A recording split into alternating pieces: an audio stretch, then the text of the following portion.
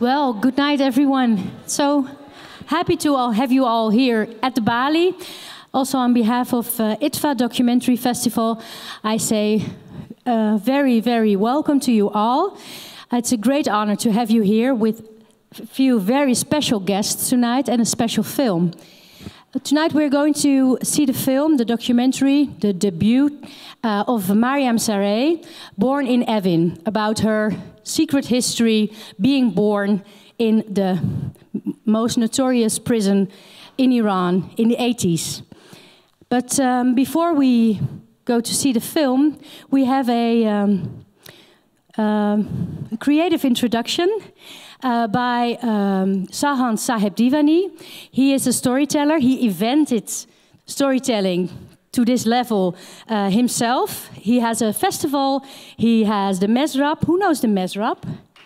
Oh wow! You are fans of Sahand, I guess. Well, I don't need to tell you anything about Sahand. He will tell a story, a special story about imprisonment. And then we're going to see the film, the debut by Maryam Zaree. And after the film, she's not able to be here, so she allowed us to set up an alternative program. And we have a very special guest from London. She just came in. She just flew in and arrived. Her name is Shadi Sadr, and she is a human rights lawyer. She's an activist, and she's also the co-founder of Justice for Iran. It's an organization who, well, the name says it all, who tries to find some justice and peace for people in Iran. And she is also part of the film. She has done research, she has informed Maryam, she has helped her making this film about this very, well, difficult and layered history of Iran. But it's still going on. Well, my name is Parveen Mirahimi, just forgot to say. I'm a program editor here at the Balie, and I'm very honored and happy that you are all here. So let's see Sahand. Please stay seated after the film, and then we will have the conversation with Shadi. And you are all welcome to ask her some questions about this topic. So, Sahand Sahebdivani, take the stage.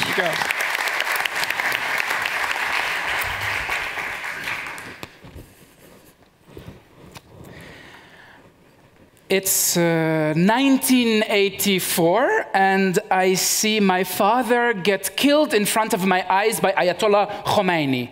Not really, my father is still alive, but I don't know this because I'm 4 years old, and I am in a tiny little room somewhere in the far west of Amsterdam. And this room has been filled by people that I know because they're all my uncles and aunts. You see, when you're a kid in the Netherlands, the 40 Iranians who live in this country, they're all your uncles and aunts. But suddenly this man appears on stage who has this beard longer than mine today, who has an ammameh, and he has a gun. And my father's hands are being tied behind him next to two other people. Later, my father would explain to me that one has put on some glasses, so he is the intellectual. The other one has put on some work clothes, so he is the worker. And my father in the middle, who looked very handsome, he was, of course, the Kurd. Yes, he, standing in the middle, made a speech about free rights for the Kurds and for the laborers and for the intellectuals, and then Khomeini shot him. Now, at the age of 4, I don't know what theater is. So at the age of 4, I freak out. I start to shout, Khomeini killed my father. Now, of course, the first time that I say it, the people in the audience, they start to laugh a little bit, because this is a very serious political play, right? This is a cry for justice by the Iranian community in the Netherlands, all 50 of them crammed in a little community center in the far west of Amsterdam. And suddenly the kid of one of the actors on stage is crying out, my father was just killed by Khomeini. Some actually think it adds some realism to the play, but I don't stop crying. I keep on saying, Khomeini killed my father. And then the second, third, fourth time that I say it, suddenly even the ones who were on stage and were executed start to laugh a little bit, which does not add to the realism of the piece at all. And one of my uncles gets up and says, Bachejan, in fact, baziye, shukhiye, it's just a game. don't worry, this is not real. But how can this man convince me otherwise of what I just saw happen on stage? Khomeini killed my father. So I keep crying, Khomeini killed my father, and this man takes me in his arms, and with my feet dangling and my head to the other side, he starts walking me out of the stage while I'm crying for dear life. Khomeini killed my father. Khomeini killed my father. 1984. It's 2010. When I am a theater maker. Now I'm standing not in a small community center in the far west of Amsterdam. I'm standing in a big theater in Amsterdam. I'm making political theater, and I hope slightly better than what my father did back in the day. I'm standing there in front of the intellectuals, the interested, mostly left-leaning audiences of the Netherlands, and I'm telling them about the history of Iran, and I sing Iranian political songs. شکفته بهارون گل سرخ خورشید باز اومد و شب شد گریزون. Now, my father at the premiere of the piece, I don't know how, managed to sit right in front of me. My father is a very stoic man. I've seen my father cry once in his life before that night, and while I'm standing there singing this song, suddenly I see that the eyes of my father tear up. Now, when the show is over, I realized that he must be proud that his son, in making theater, had that effect on him. But I also realized that my father is not that touched by my rendition of this song that he has heard 1,000,000 times. So afterwards, when the show is over, I go to him and we talk about the show, and he says, "Oh, that wasn't bad. No, that was okay. But I have to ask you, why did you pick that song?" I say, "Papa, of course, this is a song of the revolution, right? This is a song that you used to sing back in the day. This is a song that you and your comrades in prison have been singing for countless of times." And he says, "Yes, there were many songs. Why did you pick this one?" I say, "Dad, this is the one that, I don't know, what do you mean, why did I pick that song?" And he said, "You don't know that this is the song that the words of which my friend composed, with whom I was in prison, 1973.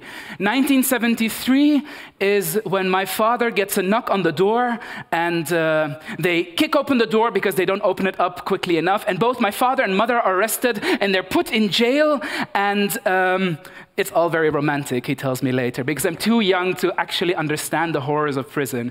Yeah, I was in one cell and your mother was in another, and your mother had the luck of being in a cell with someone who knew Morse code.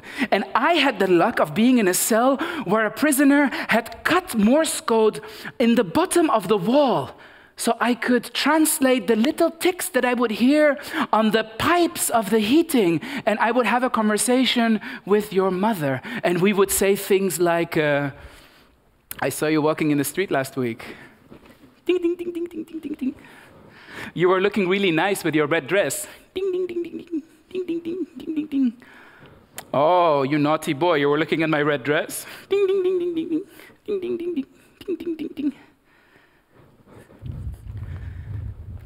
1983 is when my father did not go to prison. He was very lucky. Sometimes that's all what saves a person. The friends of his who were in the same prison back in, they were not so lucky, and they were sent to Evin. My father, by the way, in 1977 was in Evin, but that was before the revolution. It was only 16 days, so that doesn't count, right? It's the Evin of after the revolution that we talk about. Okay, back to 1983. My father didn't go to Evin in 83. He missed it by a fluke, by a chance. And what he missed was the arrest of his friends, including the one that had composed the words of the song that he would sing in prison and I would sing on stage, and the friend didn't make it, and his wife didn't make it, and my father luckily did, because he instead sat on a horse and went over the mountains. And I would follow 6 months later. I don't know anything about this story because I'm only 3 years old. And I do know that I think it's very cold, the way that we've decided to travel. I don't know much about travel, but I'm kind of considering that probably this isn't the most comfortable way. There is mountains, and there is a horse that I sit on. Somewhere over there is my mother, and I have no idea where my father is, neither geographically nor chronologically. I kind of suspect that that's what we're leaving behind, never to return, and that's a place of unknown, and I really miss my father. Oh yeah, 1983 is also the year that in Evin, Maryam is born, who would later make a film that they will show in the Balie, but that's for later. Okay. We make it over the mountains in 1983, and I'm brought to another prison, this time in Turkey, Bayram Pasha. I go to the Bayram Pasha prison, and I see a big metal door behind which is my father. Now, you see, here is the confusion, because it's a lot of dates, and it's quite a few countries. There is a lot of things that happened in between, and my father, somewhere in this journey, has lost his name. Sadr, you were asking the name of my father, right? Do you remember his last name? You were asking. Sahebdivani. Yeah, you see, now, here in 73, his name is Sahebdivani. Somewhere over there, his name is again Sahebdivani. But somewhere in this travel, he couldn't take that name, Sahebdivani. It got lost in the travel. It got lost in translation, okay? So somewhere here, there is a man in prison, but now his name is Saifullah al-Lahdad Darabili. I am 3 years old. This is a name that's too difficult for me to remember. So if I go to my father in prison, I will just go up to him, and as a young theater maker, will just go and say, Baba Ali. It's not how Iranians speak to their father, right? No, but now we have a problem, because if I go to my father and if I say Baba Ali, Ali, not the name that's in his passport, maybe one of the Turkish guards will be smart enough to say that's a different name than Saifullah, and then he will be sent back to his country, back to the, okay. So I can't go. I'm kept behind that metal door. I don't see my father. Actually, it's not the whole story, because later I do see my father in that prison, in the Bayram Pasha prison. It's something that I don't quite remember. It's something that my father later said to me. He said that, Sahand, by the time that you were allowed to see me in that prison, so many things had happened and so much time had passed without you seeing me, and I looked different, and maybe that's what it was. Maybe it was the fact that you didn't want to think that that man that you saw in that little cell, who before you saw as someone very proud and big, now was sitting there with his shoulders hunched. You didn't want to consider that that's your father. Whatever the reason, you were hiding behind the legs of your mother. And then all I could do to call you to me was to say, Bachajan, come here. Hey, kid. Hey, you like stories, right? Come. And then I could see that the word story kind of made you make a tiny little step to the front. And then I continued, and I said, do you know the story of the man who goes to the market to buy an aubergine? Now, this is a man who doesn't know what an aubergine looks like, because usually the wife does the shopping, and she buys the aubergines. He likes to eat them. But, you know, now she's cooking, she forgot to buy the aubergine, so he has to buy it. And he's asking people, what does an aubergine look like? And they tell him, well, it's a bit fat, with a green hat. And he thinks, ah. And then he comes home with a terrified imam that he's going to put in the soup. And you start to laugh. You start to laugh because you realize that only your father in a prison cell can tell such a stupid story. And that's the moment that you run up to me and you hold me and you don't let go. And I didn't let go, and it doesn't matter where we are in the timeline, we still hold on, and we still tell each other stories. 2007. 2007, I decide that I want to go and visit that prison in Turkey, the Bayram Pasha, of which there is this memory that I remember the door and calling my father or not calling him Baba Ali, and the memory that I don't have, which is of my father seeing me and me seeing him and me not recognizing him and him telling me a story. I go to Turkey, to Istanbul, to Bayram Pasha, and I'm looking around for people to see if they can help me to find this prison. Now, in the center of Istanbul, everyone speaks perfect English. And in the center, wherever you ask someone something, they will answer you and they will send you along the way. But in the people's area, Bayram Pasha, where that prison stood, no one speaks English. Now, luckily, there is quite a few words of Persian and Turkish that are similar. So I can stand there and I can ask with my few words of Persian, Turkish, French, English, pardon, zindan, hapsihane, nerede? Where is it? Bayram Pasha, nerede? Zindan? And in Turkish, people would say something that I wouldn't understand, and they would say, and I don't know. But I would keep insisting, and finally they would point me to a place, and I would just start walking, and then again, and again, and again. And then I realized actually what they're pointing at, because when I made it to the end of the road, I was standing in a place where there used to be a prison.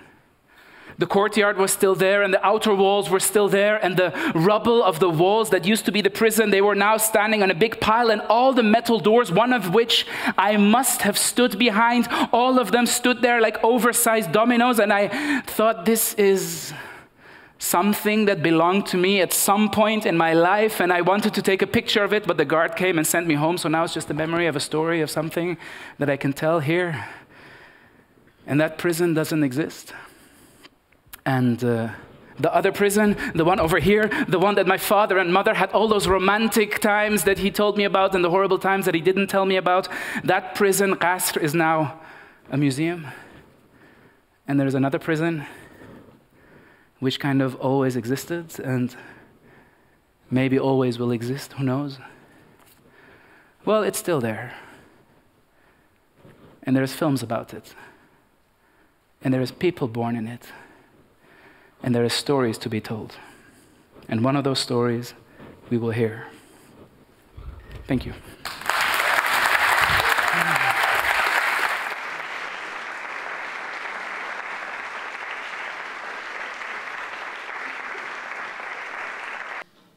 So, please welcome with me on stage social justice lawyer, activist, Shadi Sadr. Thank you so much for being with us today, Shadi.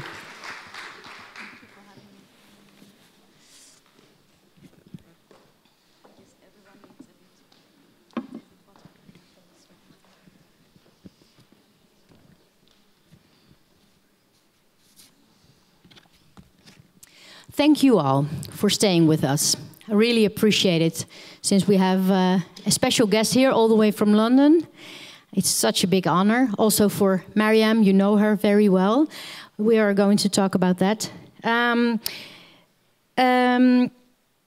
But first, briefly about yourself, Shadi.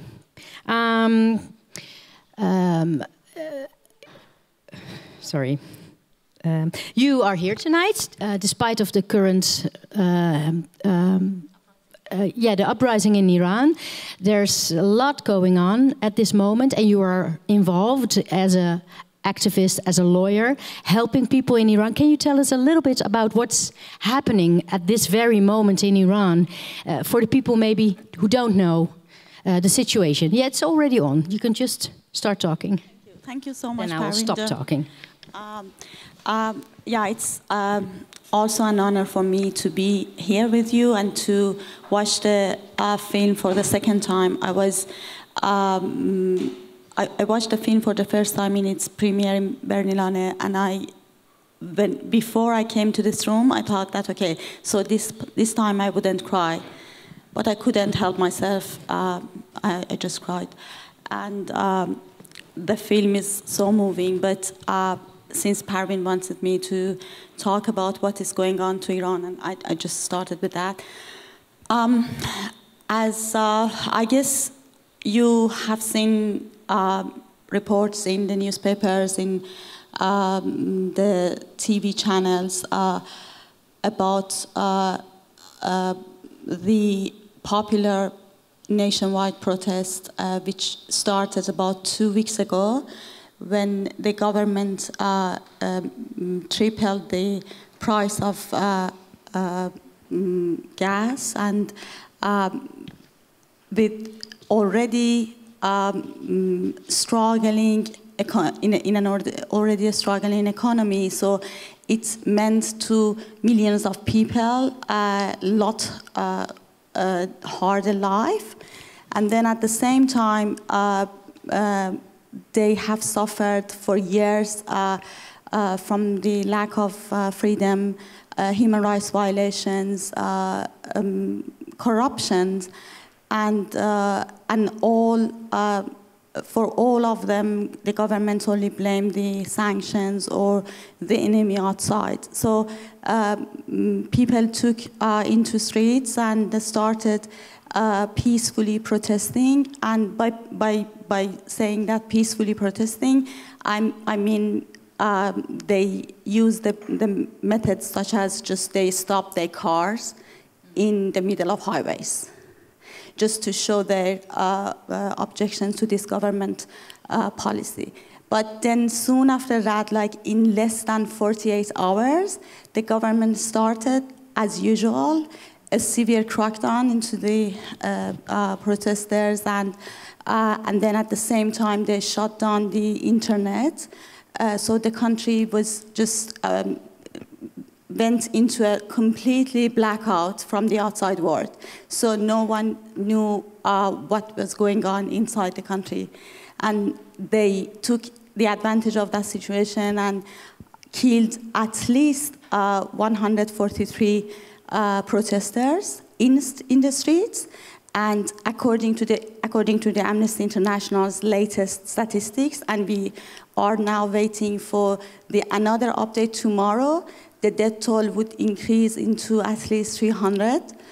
And also, according to one of the government's officials, it's not an official statistic, but it's kind of official, more than 7,000 protesters are now in prisons. And as we know from the other protests, so they are under enormous pressure to confess in front of the camera against themselves, saying that, yeah, we were a bunch of thugs and terrorists. So we were looting and destroying public property. So that's why we kind of deserve to be here and to be killed in the streets. So that's the developments, the sad developments going on in Iran. And as human rights organizations, the activists, so we all trying to document as much as we can the atrocities and to raise awareness at international level. The next 3 months will be so crucial for all of us. And now, at this moment, I would like to ask all of you to do whatever you can, to do whatever in your capacity to spread the word. Talk about the people who are now being suppressed by the government. Yeah, I just stopped talking. No, you are an activist. So we get to that, to the current situation, because this is only the situation of today, and we are going back at least 30 years. But let's start with... Now, we are in 40 since the start of the revolution. Yeah. But we start with you, Shadi. You studied law in Iran, and even before you went to university, you worked as a journalist at a very young age. You have been working in Iran quite a while, quite a long time, until 2009. Is that correct? And you worked as a human rights lawyer, and you founded also an organization for women in vulnerable situations. But can you tell us a little about what happened then. What was happening, and why did you leave Iran? Because you had a great organization, you had a good practice in law. What happened? Yeah, as you mentioned, I lived in Iran until 2009 when I was 35 years old. So by then, I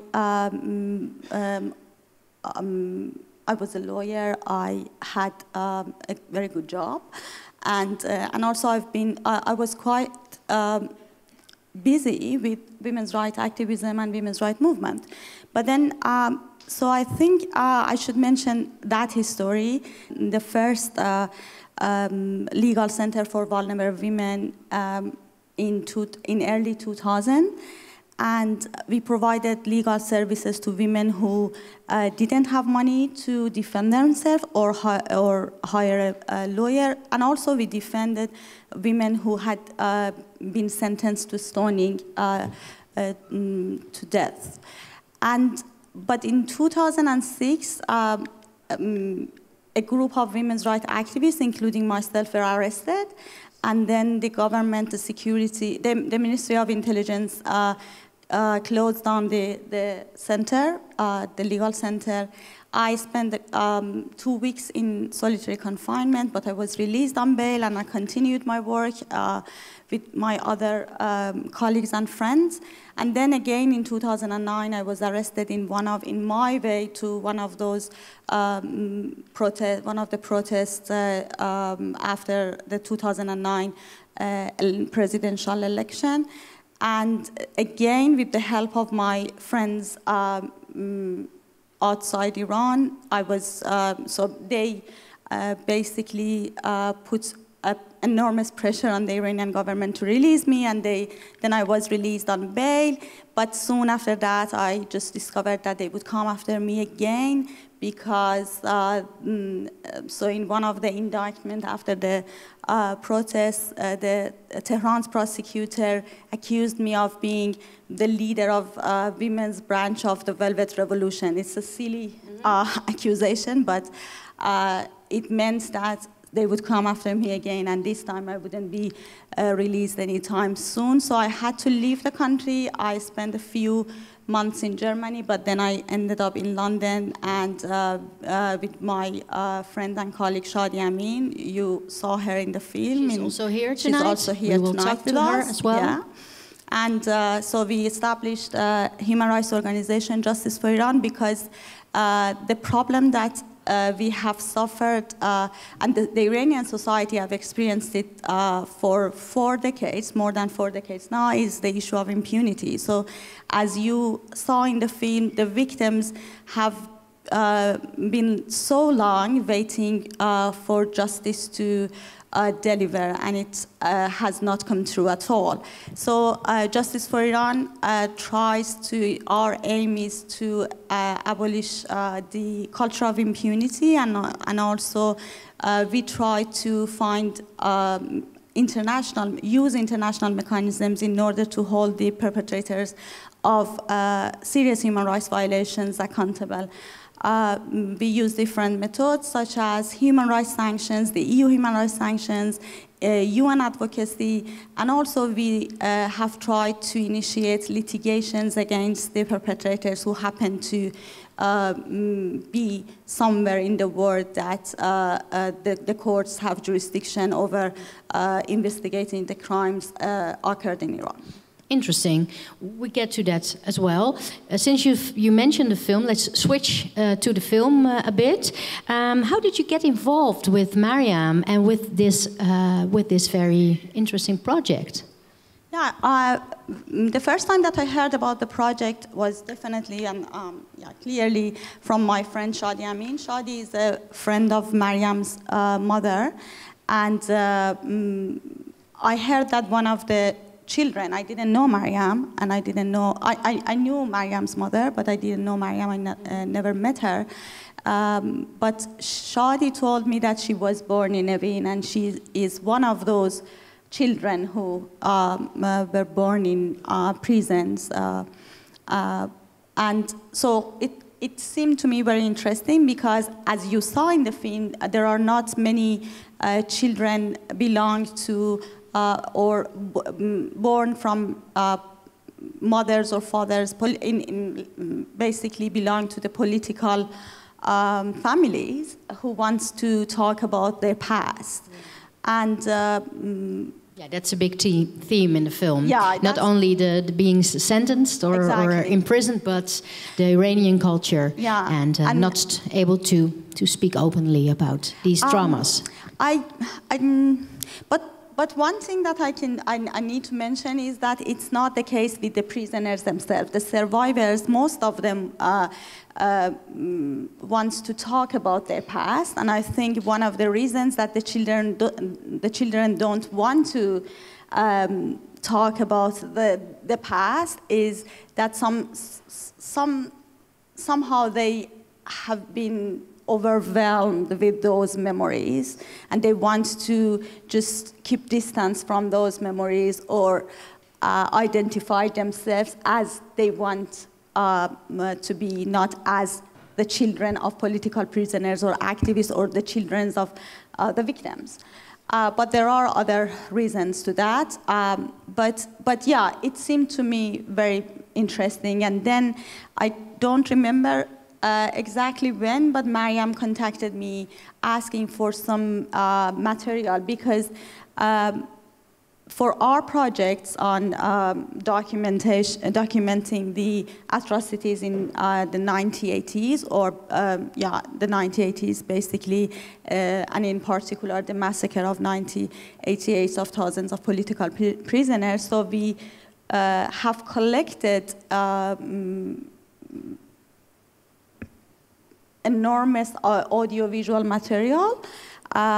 We interviewed over, I think, 200 survivors and the families of the victims.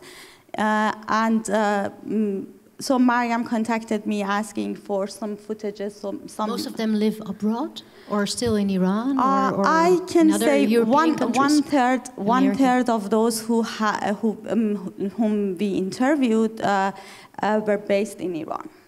In Iran? In Iran, yes. Interesting. Yeah, and then the organization Justice for Iran got involved with the film. Not very much, but any time that Maryam wanted some footage, some material, some consultation, some advice. So we were there for her, as we have done for other projects. So in the film, you saw Shora Makarami, and Maryam mentioned that Shora, because Shora's mother was a victim of 1988 massacre, and during the shooting of this film, Shora was also making her own film. And today, when I just got out from the plane, I saw Shora's Facebook post that she just said that the premiere of my film is in the 10th of December, the International Human Rights Day. Really? Yeah. So should see that. Yeah, I would try love to see it. Yeah, I would love to see it. We could maybe get it to the Balie as well. Yeah, why not? So you mentioned her quite a few times already. Your fellow name, how do you say it? She has the same name as you, Shadi. You are filming, but I'm going to ask you as well. You didn't want to sit over there, but you came all the way from Frankfurt to No, she was in London. Oh, she wants to sit. Oh, take my seat. Well, now we have two Shadis. Yeah. Well, just take a seat. Yeah. You can also take my water. I didn't sip. Hi, everybody. It's clean. So we saw you in this film. You doing this little therapeutic session with Maryam, with the little puppets.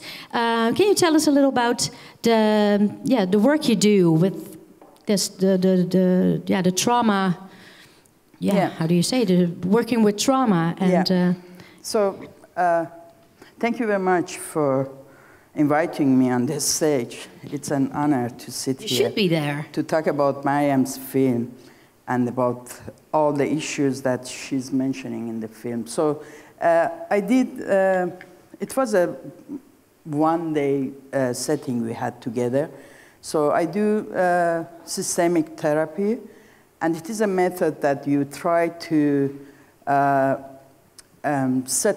set up the person in the place that the mother in this case was, to understand how she felt and to understand how was the situation for her from a distance. So, and she has to put all the figures in the place that they have been at that time. And in this case, she realized it was a sad situation. It was more than 3 hours setting we had together. So for me because I know Maryam as she was about 6 years old, and the mother is one of my best friends in Frankfurt. So for me was important. It was not important for me to be in the film or to take part in the project. For me it was important that Maryam can understand what is she going through.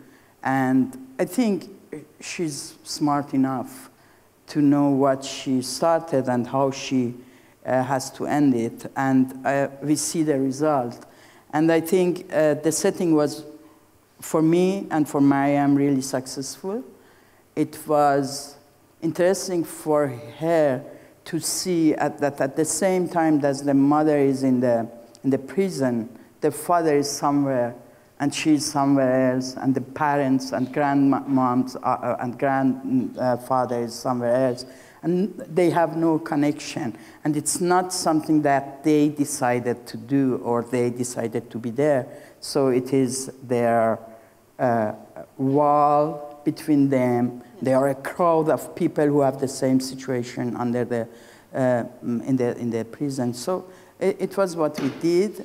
To also, so Maryam could see the situation also from her mother's and also her father's perspective, to not only see it from her own. Did you do many of these sessions with people who have a similar story as Maryam? Yeah. Yes? I do it with victims of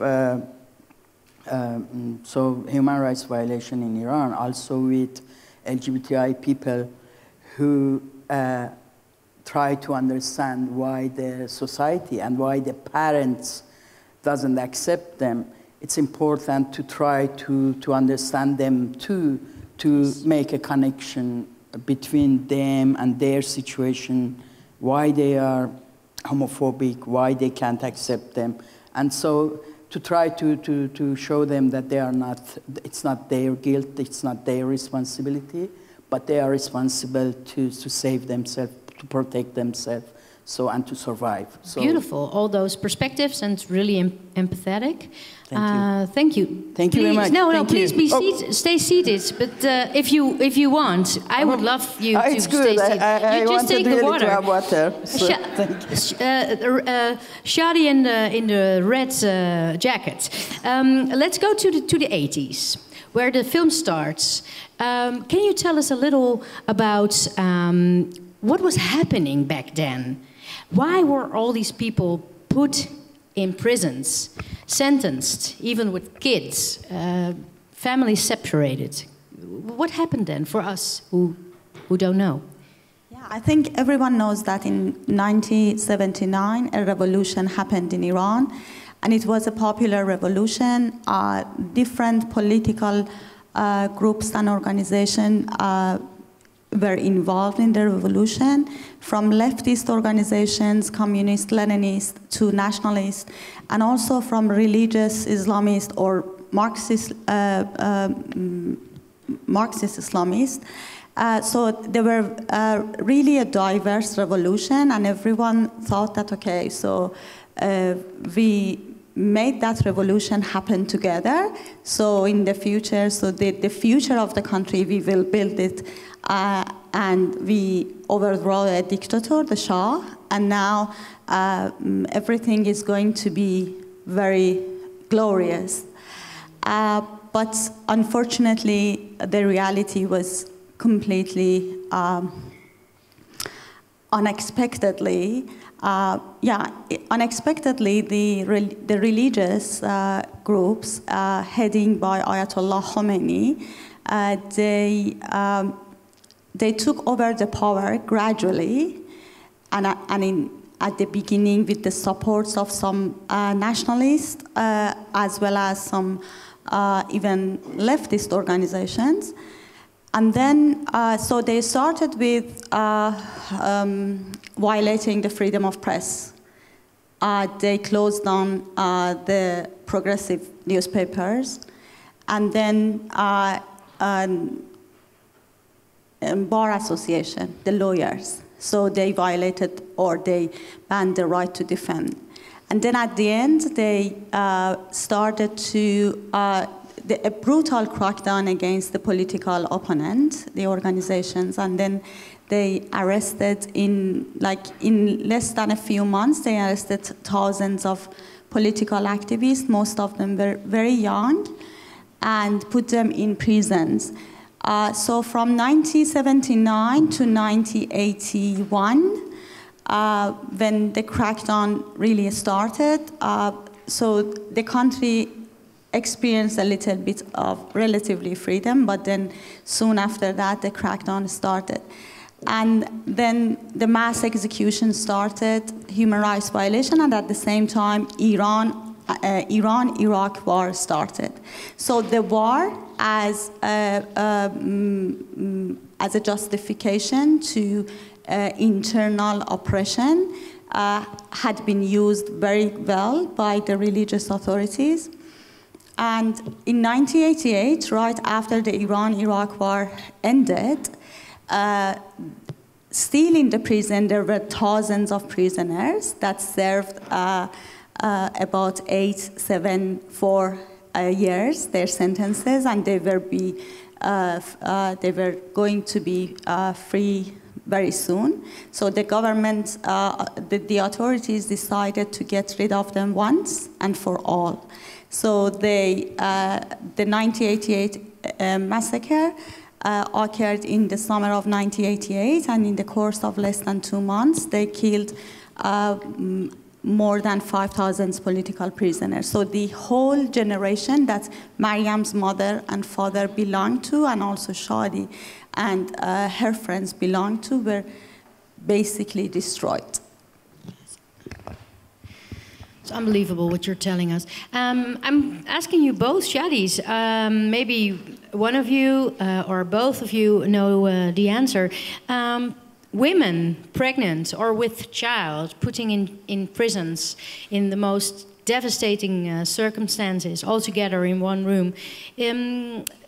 Are there any, because people don't want to talk about it maybe, are there any stories about what happened inside these prisons with these mothers and their children? Do you have any, maybe some examples of what happened there? Definitely. For those who has not left the room already, I just need to say the name of the book, Crime and Impunity. Unfortunately, I forget to bring it with myself. Crime and Impunity, published by Justice for Iran. The subject of the book is sexual torture and gender-based violence against female political prisoners in the 80s. So there is a book about that for anyone who wants to know more about this issue. But yeah, the PDF version is available if you want to have the paper version, so you need to go to buy it via Amazon. And, but briefly, the book documents the accounts of at least, I think, over 100 female political prisoners, former prisoners, about different kind of sexual torture as well as gender-based violence, such as motherhood in prison or giving birth to the child in prison,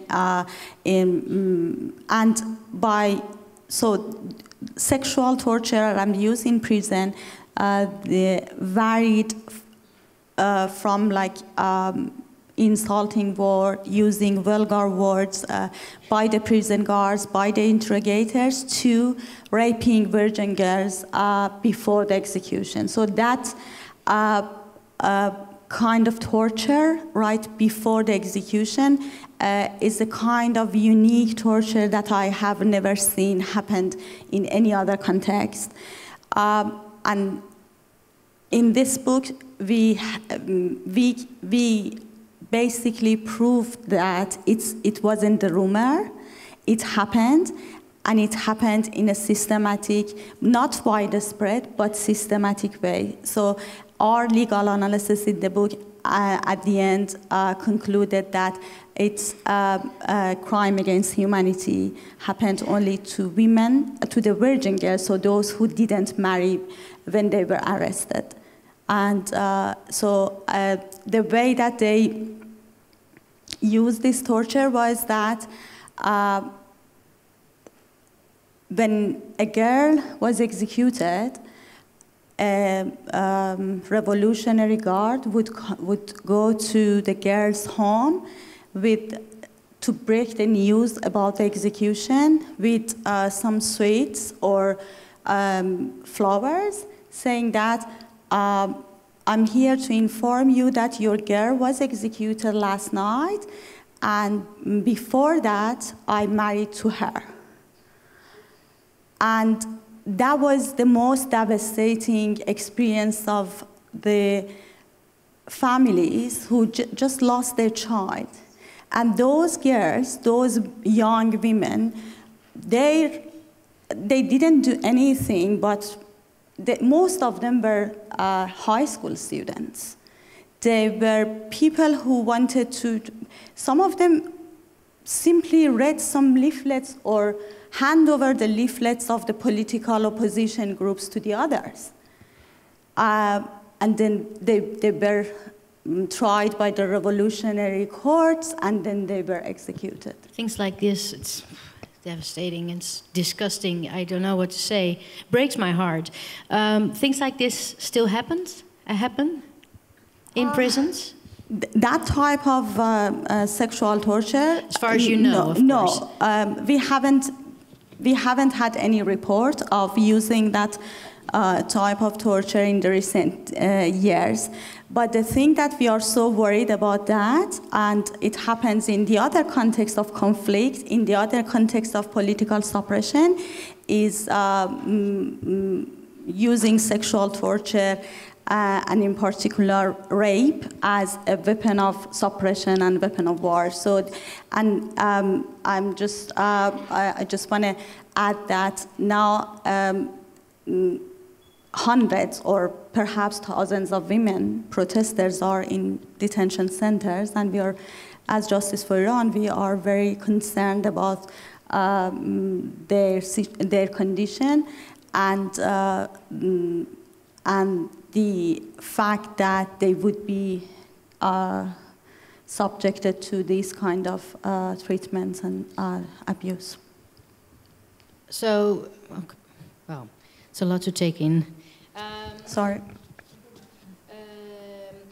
Your organization, you both work for Justice for Iran. You founded it together, so you're both co-founders. You're working hard for the situation, for this situation, to bring some justice for vulnerable, people, vulnerable, who try to change something in Iran. Can you tell something about your organization, what you already achieved, maybe, what you, both of you, maybe something linked to the situation we see in the film? People like Narges and Maryam, maybe. I think one of the most important achievement that any human rights organization can be proud of is raising awareness about the situation. The most important thing for the survivor is to feel that their stories have been heard, and there are people out there who are interested to know their stories. And then taking from that, I think the next step for anyone who suffered from human rights violations is to see justice. So truth and justice, these are the two components that have been so important for us. So we don't document human rights abuses, just to document them, just putting into the shelf. So we do research. We call them research for advocacy. So we do advocacy at the EU level as well as the UN level.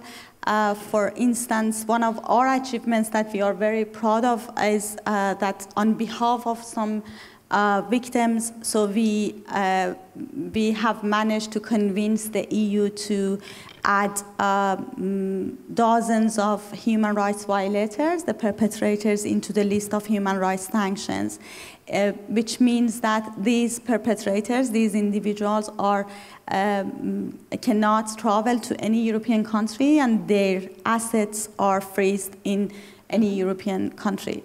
So but these are, this is justice coming from outside of Iran. But are there, the regime in Iran, did they ever bring some sort of justice for people? Like, is there any justice recently within the system? I just recently we published a report which is called Iran, the context of maximum impunity. And by that, I just give you an example about the level of impunity that the perpetrators enjoy in Iran. Right now, the head of judiciary is someone who is responsible for extrajudicial killing. One of the responsibilities, I go there, for extrajudicial killings of thousands of prisoners in Tehran during the 1988 massacre. And the Minister of Justice is also another responsible for the massacre in another city.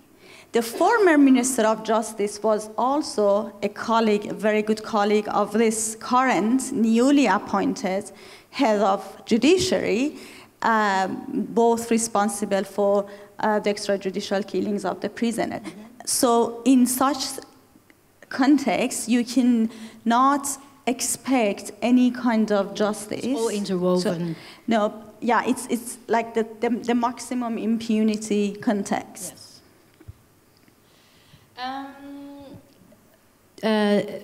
To finish up, but to then give the room. No, I don't. No, I'm going to walk, and maybe there are some questions. Just say, Shadi, can you tell us something about the startling discovery you did a few years ago with the audio file you found, and you found a file about what you don't know? Oh, maybe I made it up, but maybe no. It maybe was in James Bond film. You found an audio file where they secretly taped, and they were telling something about prisoners and how they should treat them. Can you tell us a bit about the file, and also what it did for your case, for your organization? Basically, we didn't discover that file. We couldn't. The audio file is a recording of a meeting between the then deputy supreme leader, Zaree, with the members of a committee who were responsible for the 1988 massacres of political prisoners. And it was recorded, I think, secretly, and revealed in, I think, in 2016, if I'm not mistaken, by the son of Zaree, the deputy of the supreme leader at that time, and but it was very important and significant piece of evidence, because before that, the only thing that we had to confirm the massacre happened, and these people, these individuals were responsible for the massacre, was the accounts of the survivors. But then the audio recording proof that those, and also until then, the government had denied all of those accounts, saying that it's not true, or it's not the, it's not the whole picture. But then when the audio file was revealed, it was an undeniable piece of evidence. Not only Justice for Iran, but also the other organizations, and most importantly, Amnesty International, used that audio file and put it in a recently published report on the 1988 massacre. The most important thing about the Amnesty's report, which you can find it online, is that it frames the 1988 massacre not just something happened 31 years ago, mass killings or mass extrajudicial executions, but as enforced disappearance. Because none of those who were executed by the authorities at that time, their bodies have never been delivered to their families. The families are still looking for the place of burial and the truth about their loved ones. This situation, according to international law, is called enforced disappearance. It's a continuous crime. It's an internationally recognized as international crime. And the audio file helped a lot in proving that that continuous crime is happening to the families right as we speak, and it has continued for 31 years. Interesting that it was revealed by the son. So things are changing with next generations maybe, but that's another discussion. Other Shadi, you know the family very well. You know Narges, the mother of Maryam. You know Maryam. Do you think there's closure now for her, or is she still trying to get the pieces together of her first years? What happened? I think we hear her statement at the end of the film. So that she said that I'm sorry for all you have gone through, and I think it's.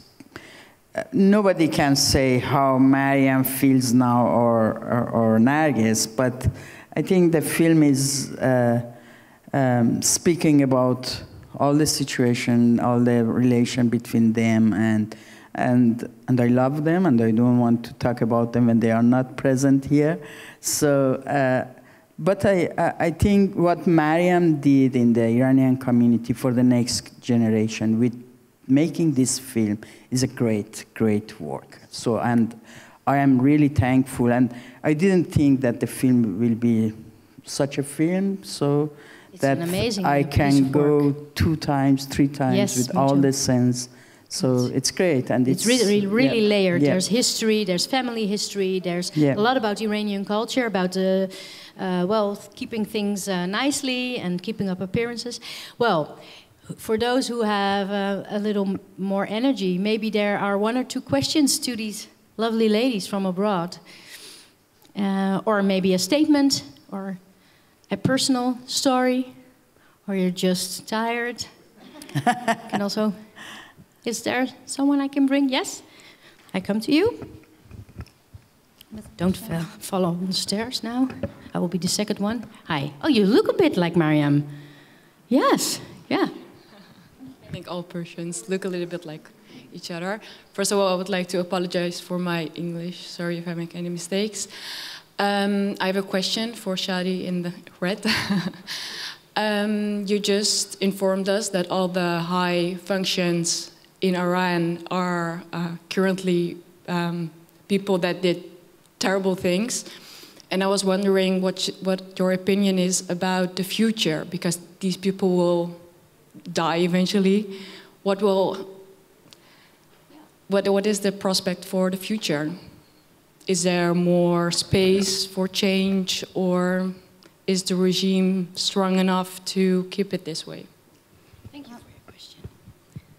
Which Shadi would like to answer that question? I think, thank you so much for the question, because it actually gave me an opportunity to say something that I should have said before. Because on the one hand, we have that absolute impunity, but on the other hand, we shouldn't forget that people have struggled for truth and justice and human rights over the past 4 decades. In this struggle, those who have been seeking for truth and justice, the families, and in particular the mothers of the victims, have been courageously fighting for knowing the fate and whereabouts of their children. They were the ones who discovered the mass graves of the political prisoners for the first time.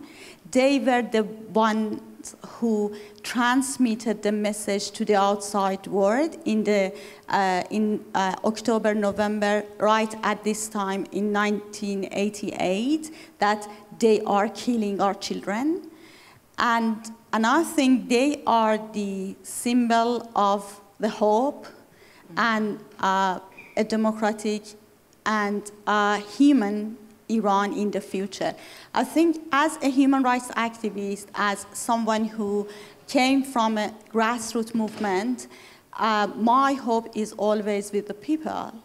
And I think the uprising, the recent uprising, showed us that the desire for change it's so great in Iran, and people are ready even to die for freedom and democracy and economic prospect.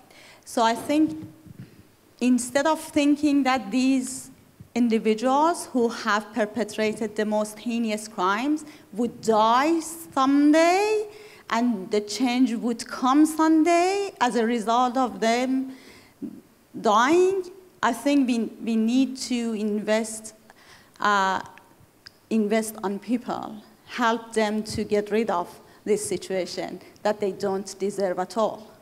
Thank you, Shadi. Okay, we do one last question. Who was first? You? Was it her? I think women first. Thank you.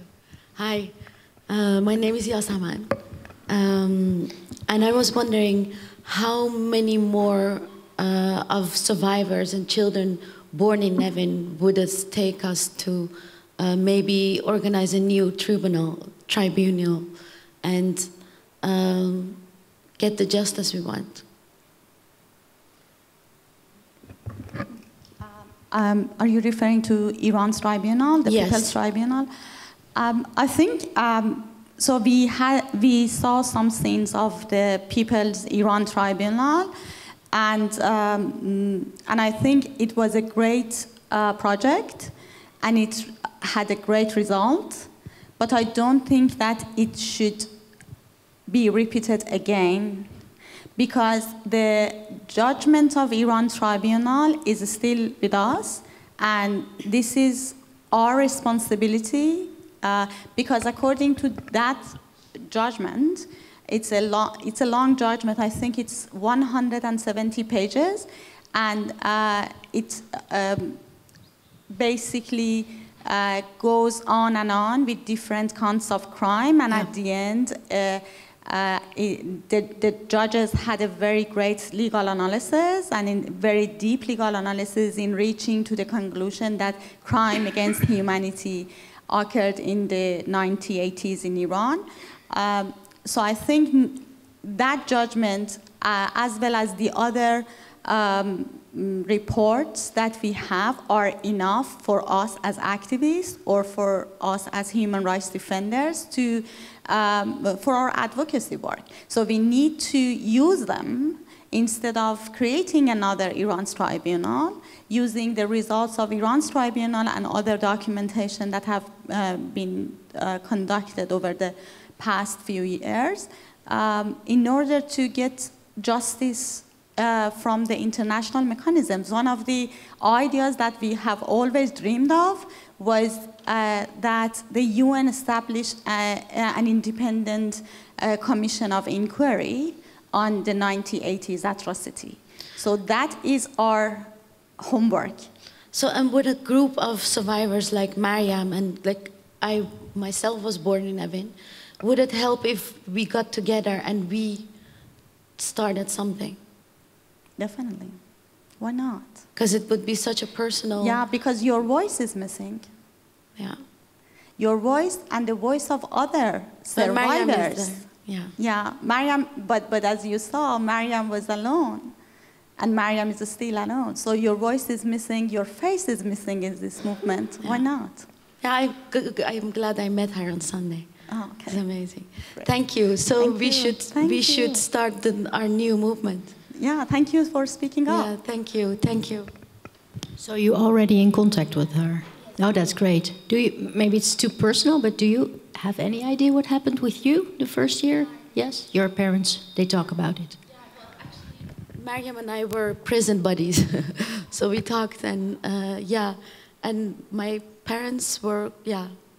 So I also got a lot of information, and I knew from a very young age that I was born in Evin. So I went through this much earlier in my life. But I was so proud of her. Yeah, I was so proud of her. There's so much recognition. There's so much, yeah, very proud. I look forward to meeting the other girls. And yeah, this is something Facebook can do. Thank you. So we are very happy to have you here. Thank you for sharing your story. So yes, I think that's a beautiful ending to our evening. Thank you. Thank both of the Shadis, Shadi Sadr, Shadi Amini. And thank you all for staying with us. So have a beautiful IDFA, and well, we have a program tomorrow, and see you next year, hope.